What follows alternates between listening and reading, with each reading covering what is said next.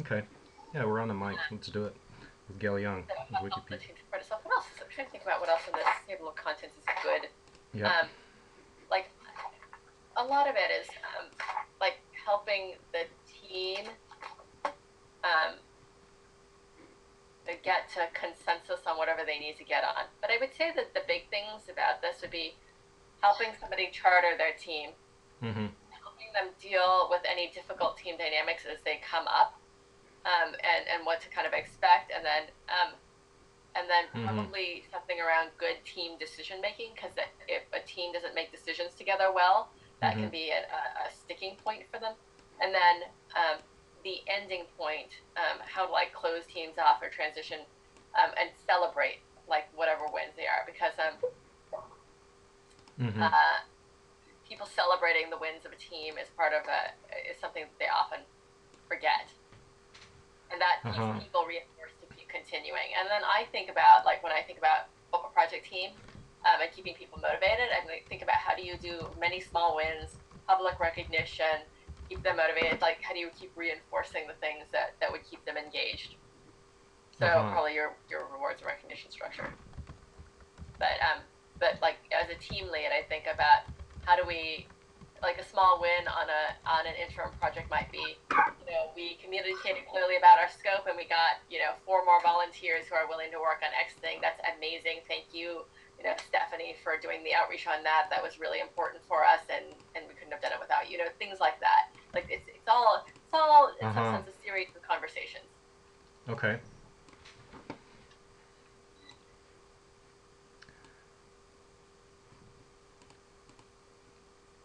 And then I would also think about what makes recruiting easier for you. Like, So, you okay. can't do it with Okay, people. go Can you ahead. do it with materials or outreach or email? I don't know what your CRM, if you have any way of tracking like your client relationships at all, but I would wonder about things like uh, trying to automate your pipeline as much as possible. What are the tools that you would suggest for that? The specific tools. There So aren't any CRM. really first ones, unfortunately. Sugar CRM was the closest, and it was problematic. I've been playing a little bit with both Insightly and Contextually. They're very corporate based, but what I like about it is sort of like you can do batch emails from them, and you can send out reminders. Like if you have a working group, you can send out like an email out to them with like updates or current tools or things like that. So trying to find Well, ways how to about Civi? Would Civi CRM be any good, or experiment would work. I'm not as familiar with it. I haven't played with it personally. what do you think is the role of a mail list? Is that included when you say CRM? That's got the mailing functionality that you can do infinite Yeah, emails. yeah, I would definitely want it to have a mailing functionality. You want to have in-house ability, so you're not paying for things like Mailchimp, but do that in-house, like through a content management. Mailchimp, Mailchimp's a great system for that.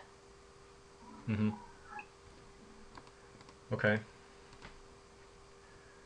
When we're starting out to generate the materials, what's so yeah, I mean, I guess probably the approach for OSE.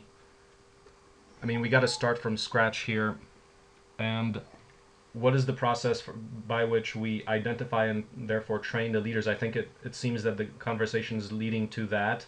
How do we, within our community, people who have been involved, how do we select a few people that we actually proactively work on this with them to become the the team builders for each project? I mean, You know, I mean, or it would. There's a couple ways to do it. You want to make the barrier to entry low because it's a volunteer thing that can be challenging. uh huh. Um, so that is my general take on it.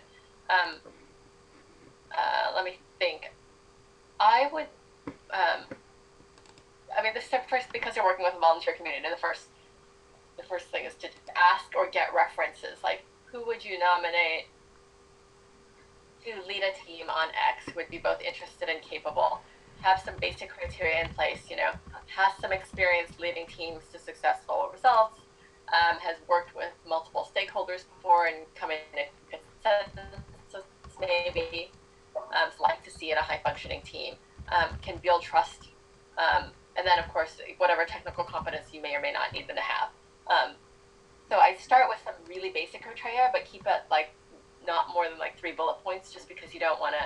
You want to walk the fine line between having criteria and scaring people off, because again, volunteer.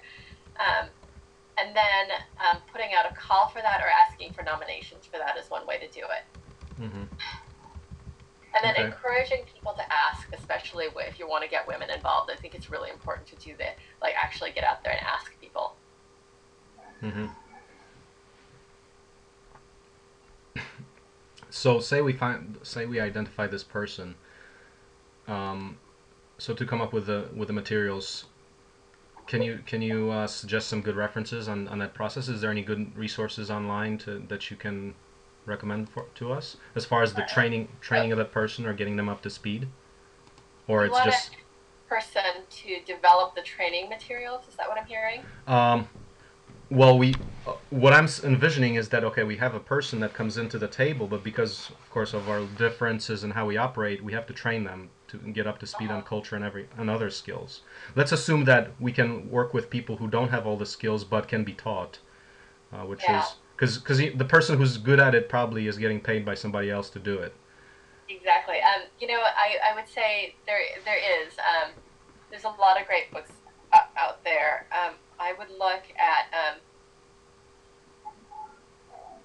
there's I think it's called The Leader's Guide to Participatory Decision Making. Sort of looking at my bookshelves around me because I know I own a couple copies of it running around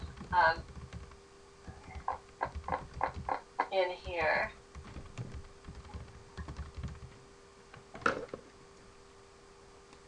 I can pull you together a quick list of some of the books and resources. There's also a lot of it depends like what you need them to do. Like, are they? Yeah, The Facilitator's Guide to Participatory Decision Making. That's what the book is called, and it's by a guy named Sam Kaner. Um, Mm-hmm. so that's a great basic book on group facilitation that can be really useful. That you could probably adapt to open source stuff. And I'm trying to called Media Foundation. Are there nonprofit support groups that help with this process of actually training leaders or potentially Yeah, even providing leaders? yeah. There's a Craigslist boot camp. That's one. There's a bunch of them do various and sundry Craigslist things. boot Like if you camp? were working, yeah, Craigslist boot camp has a nonprofit arm to it, and they teach on things like, well, some of it's around like social media and stuff, but some of it's around leadership. When the Craigslist boot camp went. Uh,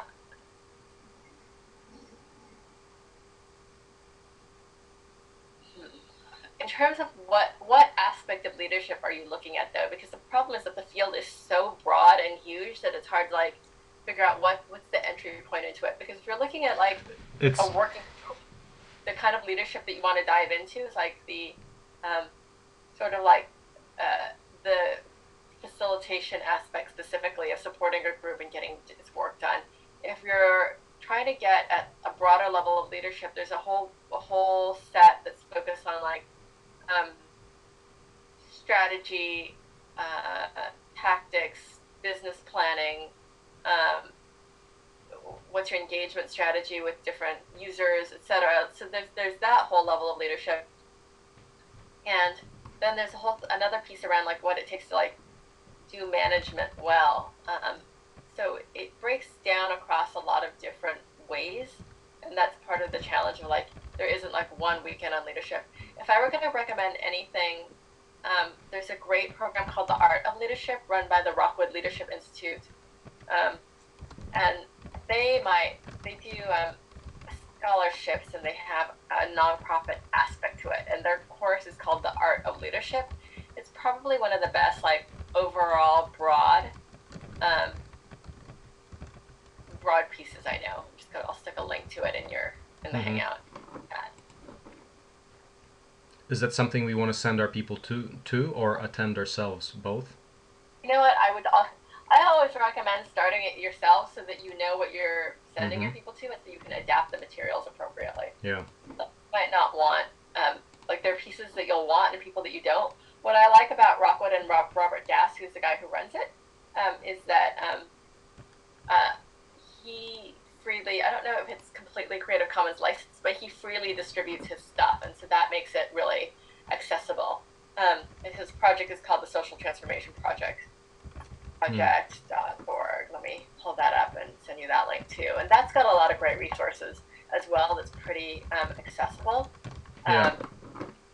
Along with the tools like team development, productive meetings, etc. So this would be a great place for you guys to start, because you can just download, like he's got these great worksheets on various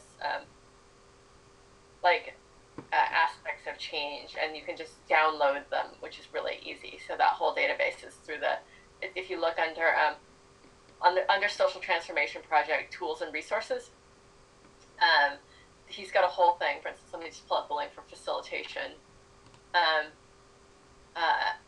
you can just download these files. They're fantastic. I just sent you the latest link around facilitation. And if you look at the download the file on creating team agreements, and then you have to put your name in there, but you can just download them all,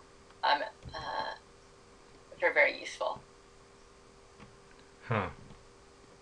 And then, nice. Of course, you're just really welcome to distribute them and share them. Yeah. Oh, that's pretty useful. And you like this? What's the mission of this project? I mean, it's really about getting. So Robert Gass is probably one of the best people I know in the leadership space. He's really good. He's worked with the White House. Not that you can tell from the American political landscape that he's a great, but he's worked with the White House, and he's worked with a lot. He is the go-to person for a lot of organizations at high levels. He's mainly semi-retired right now and lives out in Colorado with his wife, and they've turned their time in their old age to doing couples retreats, which is really hilarious. But he's a wizard, and so his whole mission is to just support nonprofit leaders and support them in being better leaders, and that's his whole thing. And so that's part of why he just distributes all of this. I mean, he does one training a year at this tiny remote island off the coast of Vancouver.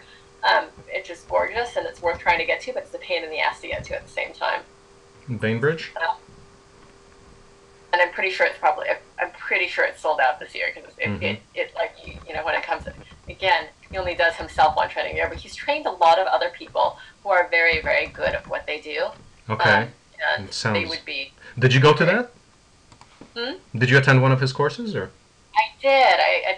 I took his Art of Leadership a few years ago, and then I'm doing his Art of Transformational Consulting workshop next week, which should just be a lot of fun. Yeah. I am looking forward to that. Wow.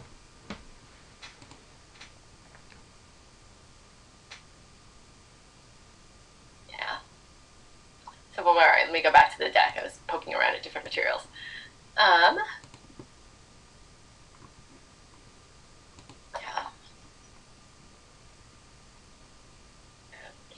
Is there any tool? So this is about training leaders. Is there any nonprofit that actually provides the service of providing interns or students that help other organizations run teams? I don't know of one that does offhand. I know that some of what you get if you're an Acumen Fund fellow or maybe Ashoka or one of those other organizations, in which case you get a lot of support for this, or Head Fellow or something. But usually you have to be part of some sort of affiliated fellowship program.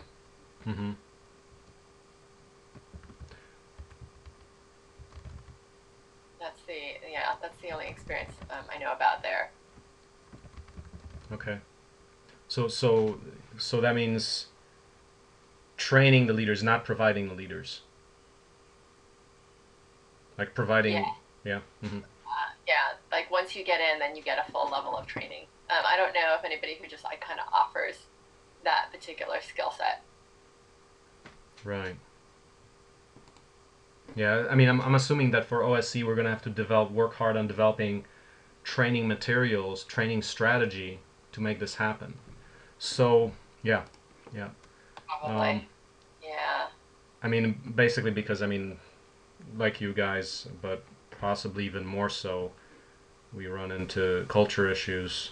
Yeah, probably more than you guys. Way more, What kind of actually. culture issues do you run into specifically? Well, just first the basic open source, and second, it's everything surrounding the open culture. Because we're really trying to push the barriers of it. But into that, what you probably don't have, well, to some extent, we probably have this more, but a lot of people regarding lifestyle solutions where people get disillusioned or people don't have a correct level of expectation management for what we can offer and how they get, you know, a lot of times it's that we have the dream village built and all that kind of stuff.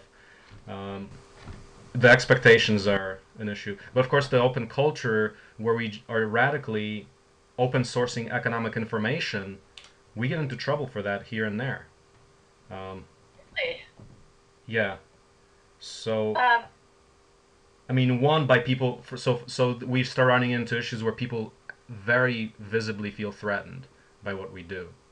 So I mean, there's crazy stuff going on like that. So on top of your open source tribulations, we've got a couple of other layers that we have to yeah. deal with. So to get around that, we have to really be very clear about the level of training we provide to our people, so that they are able to lead their teams effectively.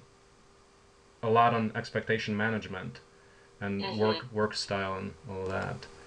So, but anyway, so getting back to just the fact that we need to train people, maybe we can spend a few minutes talking about, okay, if we're training people, what are the steps? Okay, say assume we just develop this one aspect of training. What is our step 1 through 5 to do that?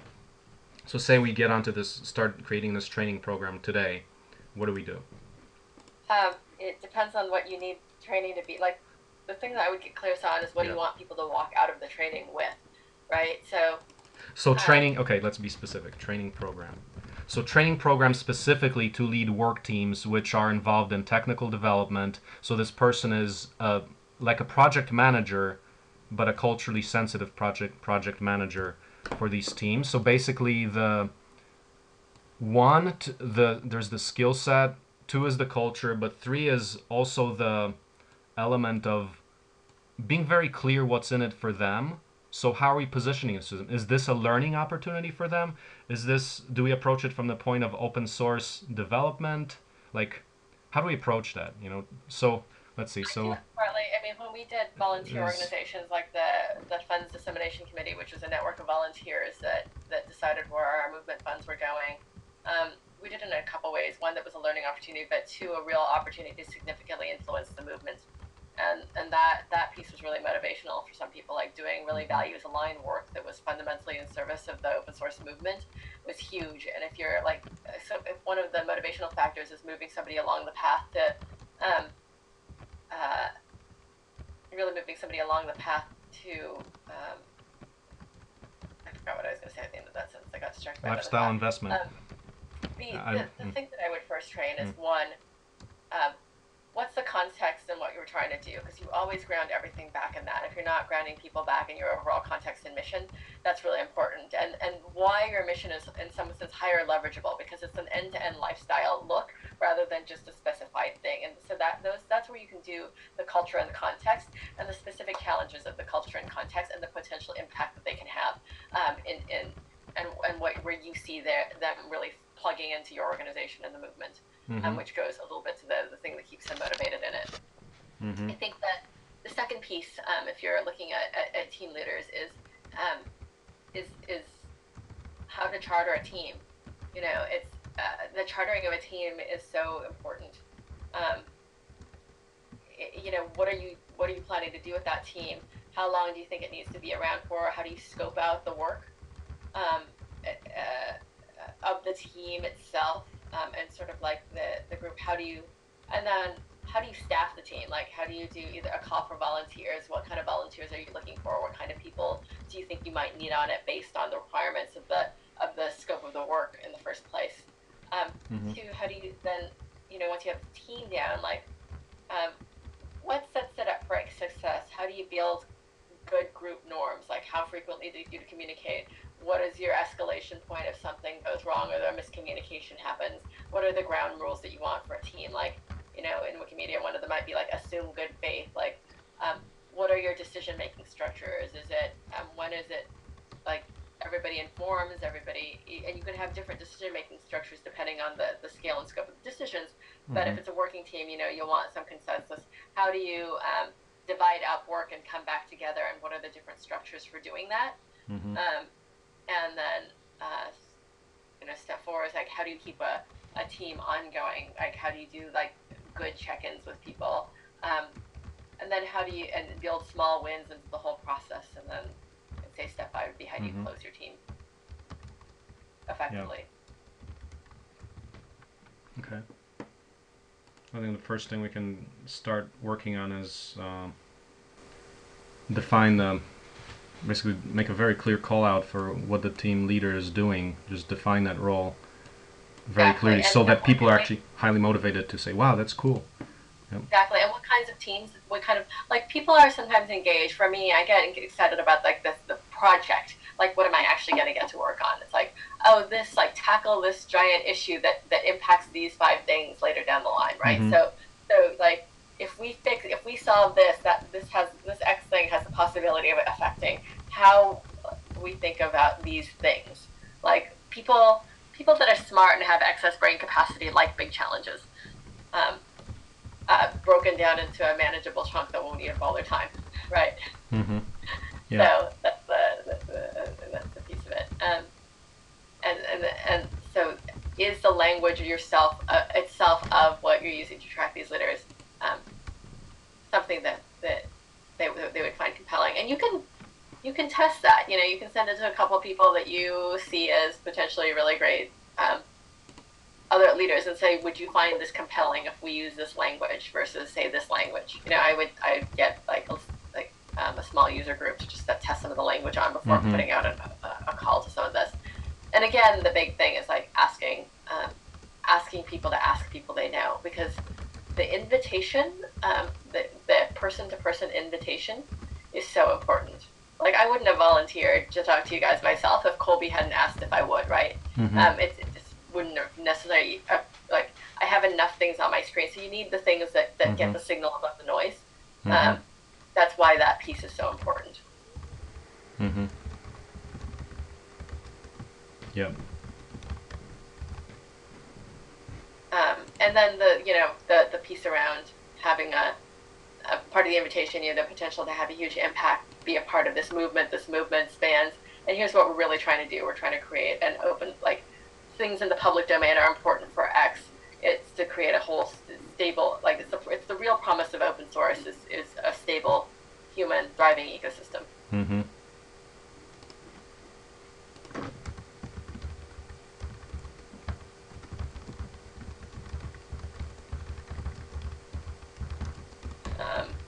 And then, as a part of it, you'll get to lead this team, and this team will do this particular exciting piece of work, and here's why it's so important for the whole. Yeah. What's the medium for doing this? Do you suggest? We're thinking quick videos, little explainer videos, personal invitation, me getting on the mic, things like that. That's great. Yeah. I mean, some of it will be picking up a phone call. Some of it will be like a really lovely crafted email.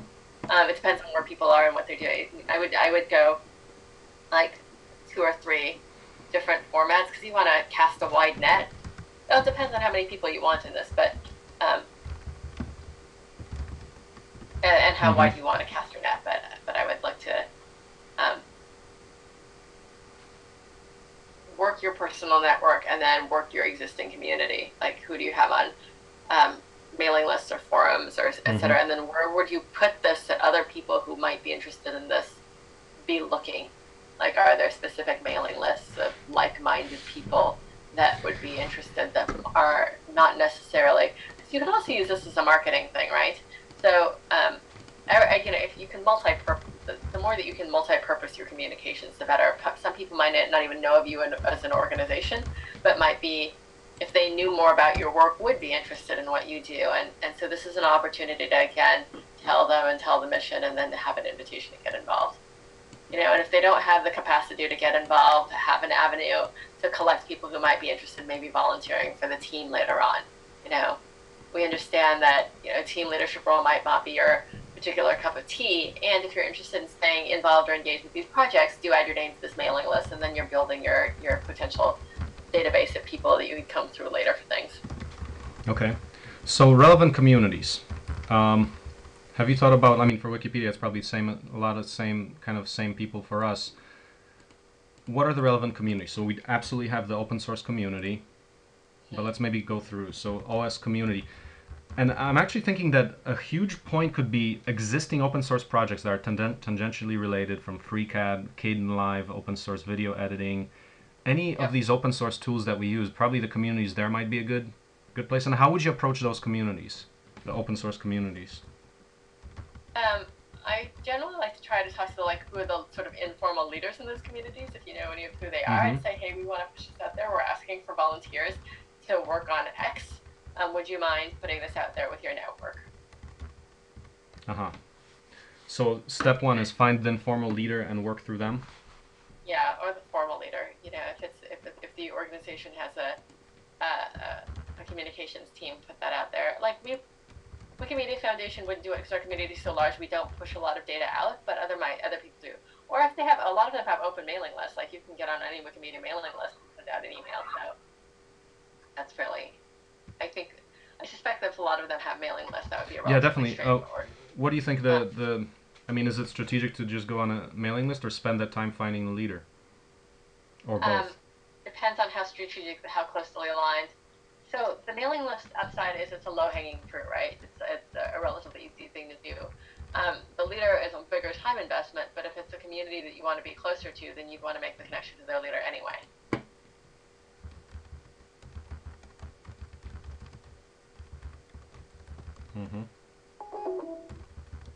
Yep. Okay, so there's open source communities. What are the broad classes of communities that maybe not on our radar yet? So there's definitely the hacker community, of course, hacker like DIY communities. Okay, now what about so others. So what about I mean, there's Right Livelihood groups. I mean, there's of course agriculture. I wouldn't know those particular ones. Yeah. But yeah, agriculture. We kind of keep hashing through these. There's probably some that we're like have not yet identified. There's definitely there's Back to the Land. There's the survivalists. But what I'd really like to tap is there's also the philosophical systems thinking complexity people. Oh, yeah, they're fun and a little bit nuts. I only know them, I think, through Dave Snowden's work a little bit. Yeah, what do they call them? The Sinafin Network people.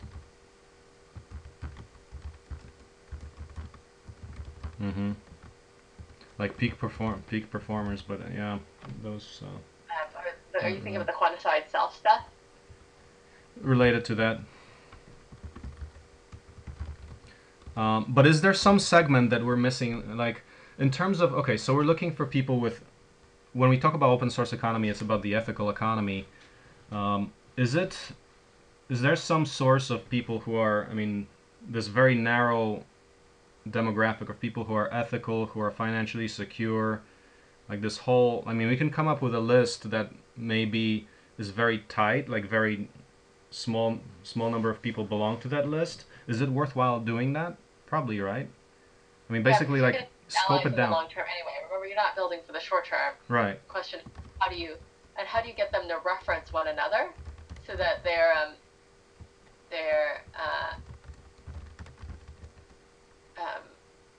you'll know that you hit saturation when you keep hearing the same people again. Yeah, we haven't really done saturation yet. But yeah, I think the idea of a personal invite, just basically talking out kind of like the big vision language. I mean, have you seen that, like in your experience, have you seen that be effective at all, or typically you run into people just randomly? Like, or is there a formal process that we can really, like, if we focus on this, can we actually get those few, 5 or 10 people around the world that are like they really belong on a team, you know? Or is that's not how it works? That you want them to have. And again, you need to think through how do you get them engaged in your pipeline over a period of time. So you wouldn't get these um, uh, uh, folks right away. So again, you're thinking of a longer term pipeline. Mm-hmm. Like you'd want to get them like have an initial conversation, maybe a demo of what you do. Mm-hmm. Uh, so I would think a lot more through your engagement strategy with them. Like I wouldn't do it via an email. Mm-hmm. Like if you can do an introduction and a meal with them, if you happen to be in the right cities with them, like show them some of your successes. Don't make an ask right away. Understand what kind of engagement you want from them. Like, is it physical sponsorship? Is it connections in media? Like, you just be very clear on what you're going to want, because at that point you're talking about like cultivating some major relationships, and that's not this. That's a completely different thing than this. Mm-hmm.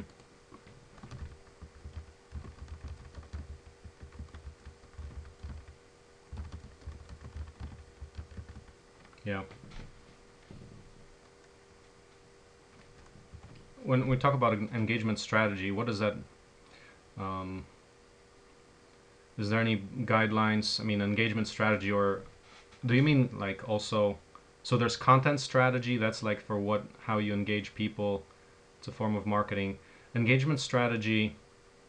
Any references or good work leaders in that field, or what do we need to know about engagement strategy? I would look at the fundraising field for that because they've got probably the best people on like cultivation of people through your network. Does that make sense?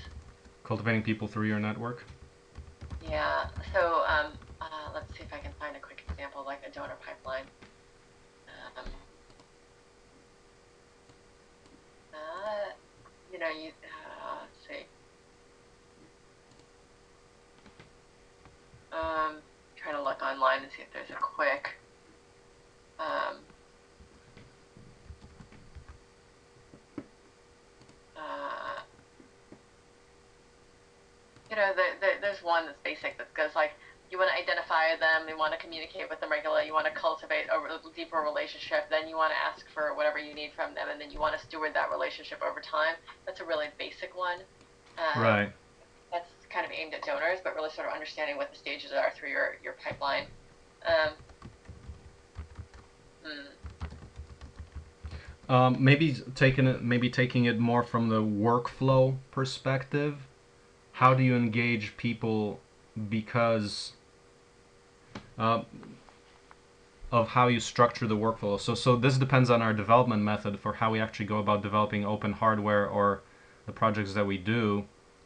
I think there's a big point about generating a clear workflow which would inform how we go about plugging people in, because then there's a clear ask or structure for how people are engaged. So I think we really have to go back to the workflows, which to me is the biggest thing. It's like if you structure a workflow properly and effectively, that's like the jewel that we need to develop, which we're slightly disadvantaged if we don't have all our protocols or development processes lined up. Although it still doesn't address the fundamental thing of like what are you communicating and how. So Mm-hmm. the workflows are useful, but if you don't have the engagement methodology to go with that, like what the piece that Mm-hmm. it, you just it's just hard to go Right. forward from there. Yeah. Yeah. What are you communicating how, and then it's then plug the workflows. Yeah, and you might want to even do that before the workflow because like it's hard to plug somebody into a workflow if they still don't have the full orientation of who you are, what you do, Oh yeah. why you're doing it.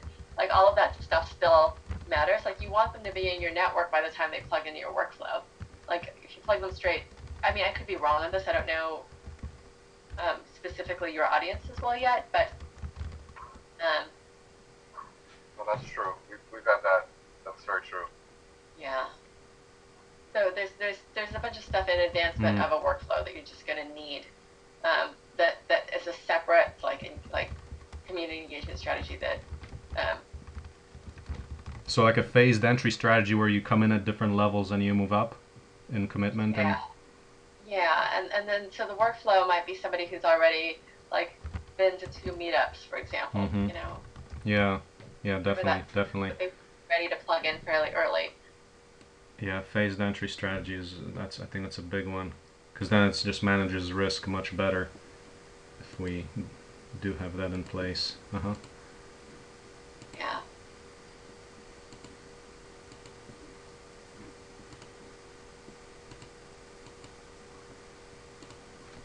Mm-hmm. And what about just this, the simple thing of identifying best practitioners? Like say this is a lot for subject matter expert advisors. Um, Uh-huh. so what are your thoughts on a process for identifying those? Do you have anything to share on that topic?